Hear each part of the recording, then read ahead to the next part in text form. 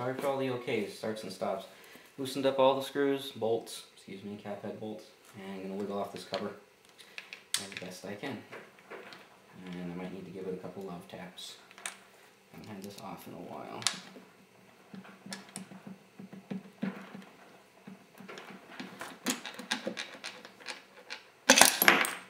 Lost a couple. Trying to keep them all in there.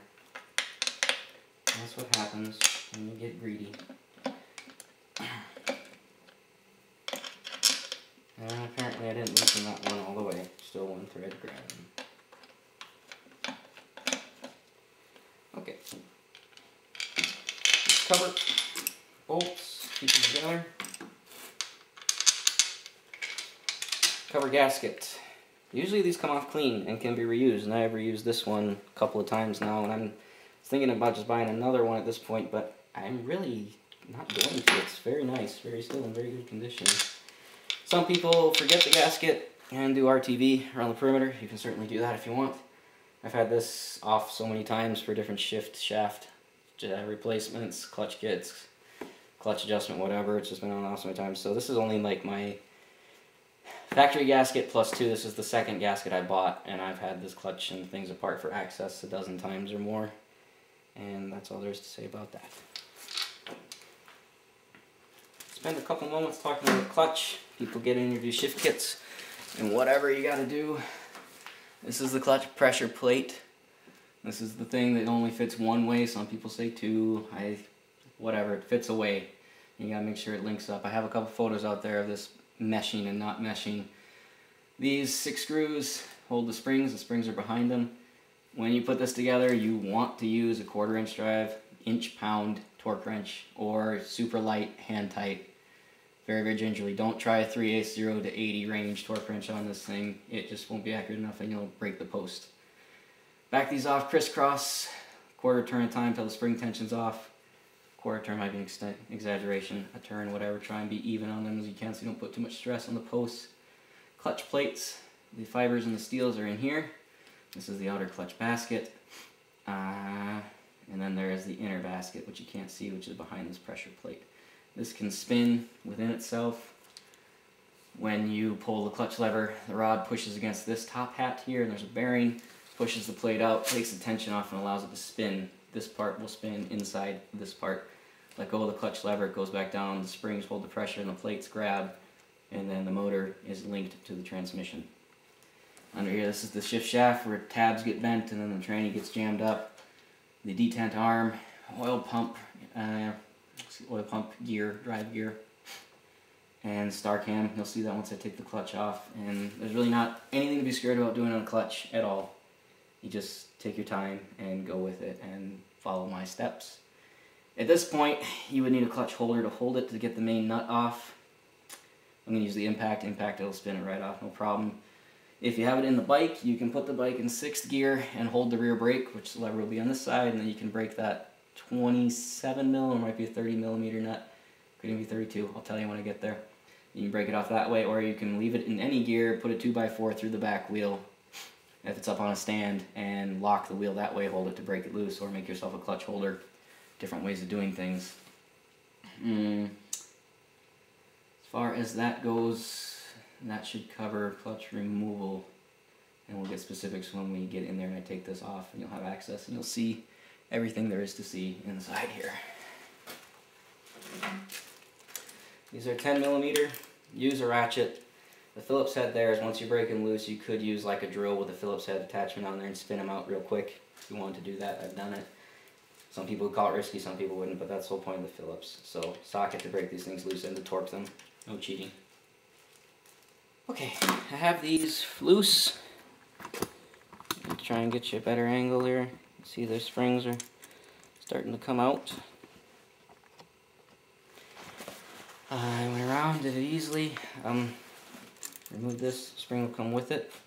Stock 97 plus YZF has long and short alternating springs. Doesn't matter where you start as long as it alternates, so you could do short, long, short, long, short, long, or long, short, long, you know, whatever order you want as long as they alternate around. 95, 96s all have long springs, quote unquote long springs stock. I have an EBC clutch kit, so regardless of the year, if you have the EBC, they're all the same length. springs, and they can go back in any order. You really don't have to worry about it. So pull them out, and I'm going to bag these so I don't lose them, and we'll be right back. Alright, this plate people are worried about, and certainly you should be concerned about, because if you get it wrong you'll break it. And the plate, I want to say, is 40 something, and then the basket, the inner basket with the posts, somewhere around 80, and I've broken one of each before and it sucks. So to be safe, take your Sharpie, pick any one you want to pick, mark it, and then color in the post. Just color it all the way in. And this will come off too with some WD-40 if you want it to later on, but just mark it, and then if you pull this plate off, just give it a little wiggle. Sometimes these plates stick behind it. There we go. I pull this off. There's the post. This is the top hat right here. That's black. This is black. As long as I put those two back together, it can never be indexed wrong. And make sure you kind of shimmy it in there so it notches up. You can't tell in this video those pictures I posted beforehand, but if you go off on this, it just won't feel right. Some will feel close, and those are the tricky ones, because then you know, it seems like it might be right, but it isn't. But this way, it's definitely, obviously not right. But as long as you line those back up again, black, black, perfect. Never any issues. So think ahead before you do it, and life will be a lot easier. Removing the outer pressure plate now. This would be like the inner basket with the posts right here. And this is the main nut you release. We got to get that off before we can pull this off. This top hat has an O-ring on it, and it just pulls out. Behind this is the infamous little ball bearing I talk about. The push rod, which the clutch pushes on the opposite side, pushes against a roller ball bearing just to make the operation more smoother against the top hat. So be wary of that. Take your magnet, put the magnet at the end here, and then push the push rod from the other side, and that'll drive the ball forward. And then this is the ball bearing you don't want to lose. Make sure you bag it, or you have to buy a new one. And then I will take out the push rod from the opposite side because it's dirty, so I don't want to push it all the way through. And it just slides out. There's nothing holding it in. It's just this rod with this end. It's gunky because it's underneath the front sprocket cover, and I haven't really cleaned this up yet. So I pulled that through the other side, and I'm going to bag the top hat and the ball bearing, and I won't lose it.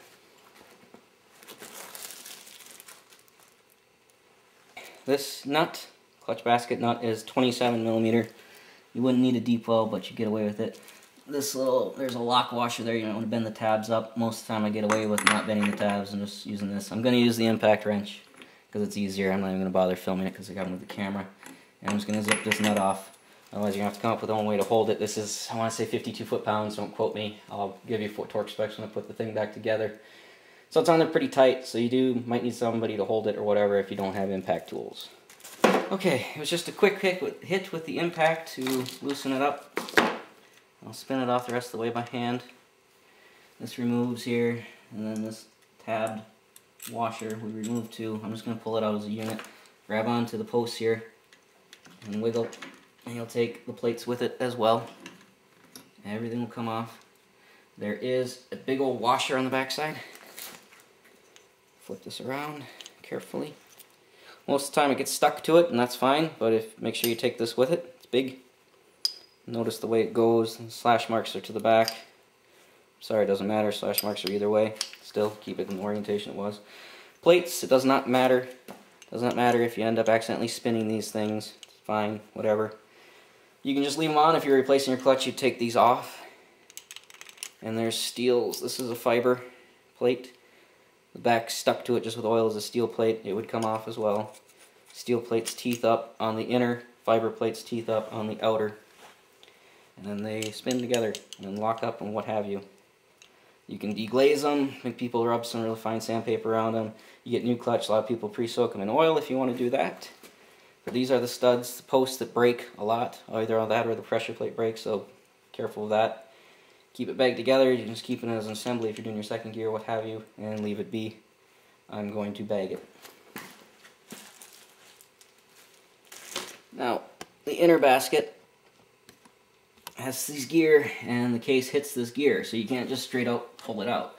What you do, there is a procedure to use 2 bolts down in here with a puller. There's a hole here, and then a hole here. service manual gives them, I think they're an M6 something bolt, and you would bolt up there and then you draw it out that way. But if you just pull this out and wiggle it, and then kind of just wiggle it back, you will make the bearing expose itself, and then you can pull the bearing out yourself. You just do that a couple times. Magnet.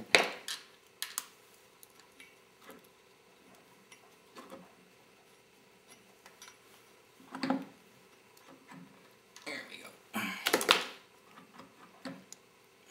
Gradually wiggle that.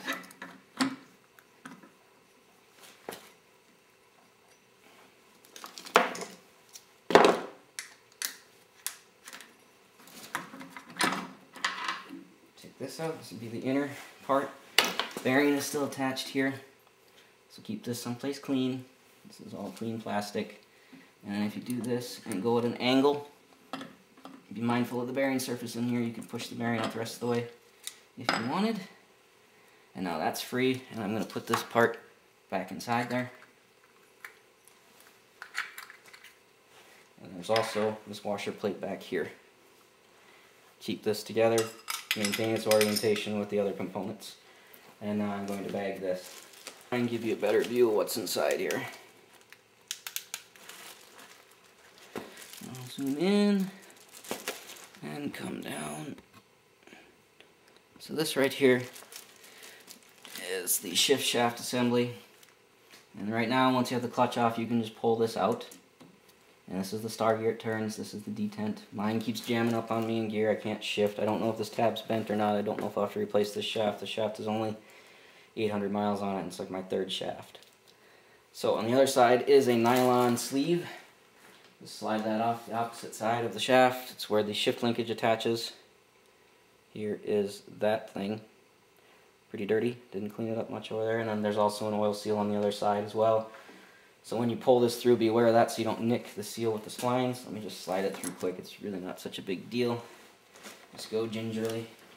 Wipe off the shaft on the opposite side before you pull it through, and just slide it off. Here is a removed shift shaft. Okay.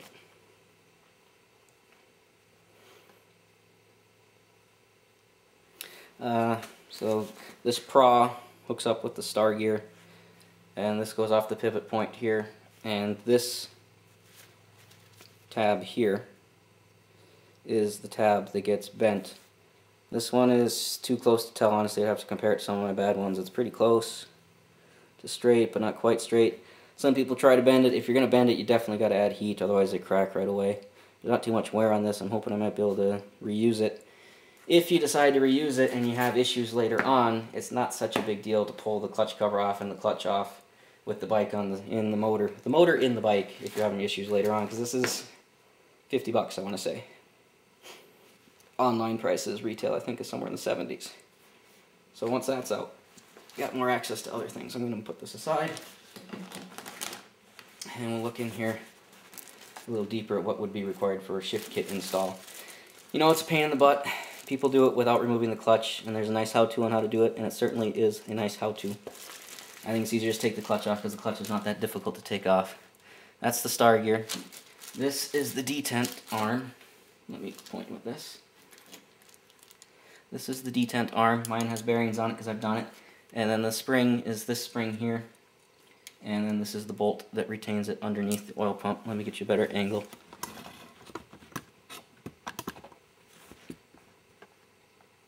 That's better.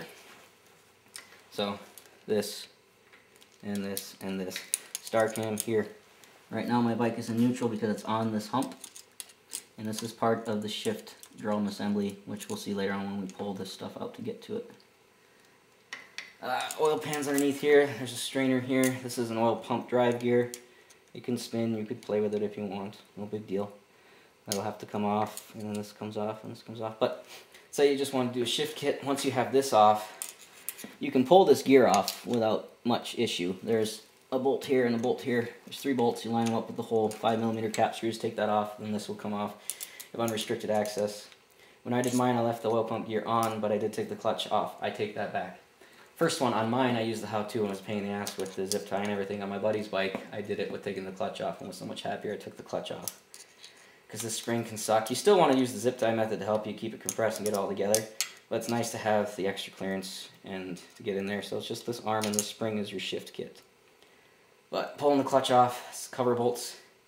Only tricky part is the one big nut, which there's lots of ways around that, as I've said already.